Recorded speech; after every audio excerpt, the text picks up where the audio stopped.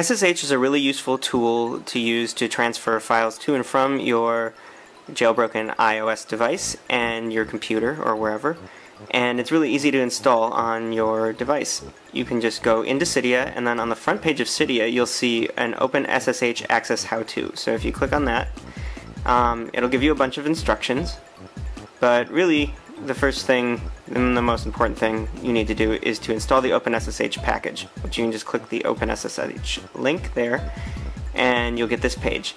Now I've already installed it, so it says modify up here, which you can't really see, but trust me on that one. That's really the only button you need to press. This is all just a bunch of information, so you press that, it's going to say it's installing it, and then when it's done installing it there's going to be a return to Cydia button. So the next thing you need to do to actually connect to your computer, or use your computer to connect to your iOS device, is to go into settings and then find your Wi-Fi and click on your Wi-Fi network, but the little arrow next to it, so we can get the information. Now I'm not entirely sure why mine is not displaying anything, but yours should be displaying your IP address, and you're going to need that IP address to connect. You'll also probably find that you have a bonjour, or I don't know what they're calling it now, zero config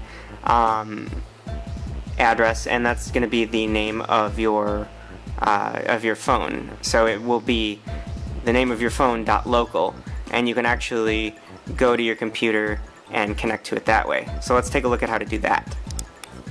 Once you've got OpenSSH installed on your iOS device, you just need to connect. So here's how to do it through the terminal in macOS 10. You can also use some other SSH terminal on another platform if you'd like.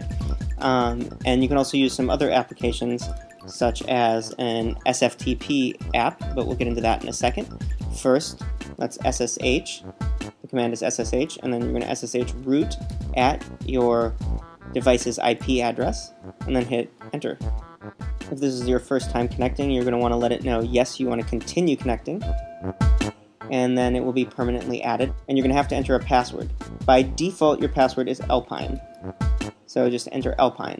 Changing your password is actually really easy once you're logged in. You just have to type PASSWD, and then it will ask you what the new password is going to be, and you type that in.